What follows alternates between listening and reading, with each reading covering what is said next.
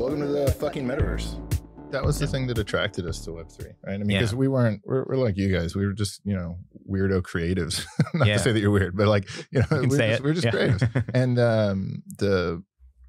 we got into the space as traders and investors casually in crypto, but not super seriously. And it was really like thinking about how fun Web 1 was. And we grew up in Web 1, and as you guys did, and we grew up playing early MMORPGs and things like that, where like the internet was just wild and weird.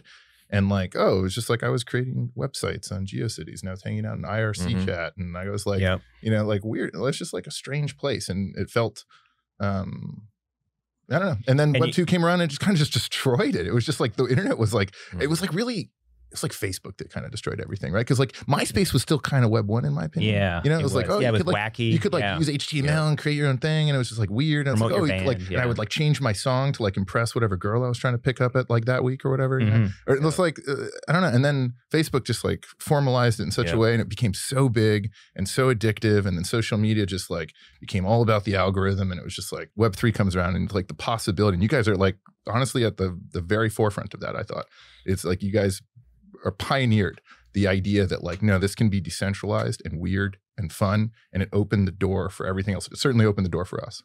Great. Yeah. And you're absolutely right. Like, and when it's gone kind of forever, right? Like we were also, of course, early on web and doing stuff. And then it became very corporate, very big money and everything. And, gatekeepers. And then we jumped on mobile.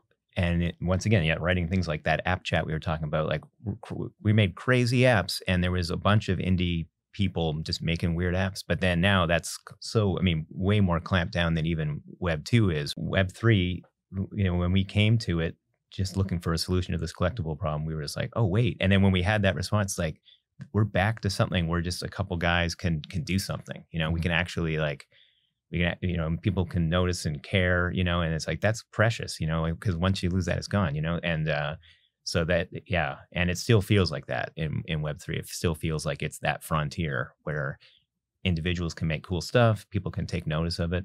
There's not many other places in the tech world right now where that exists.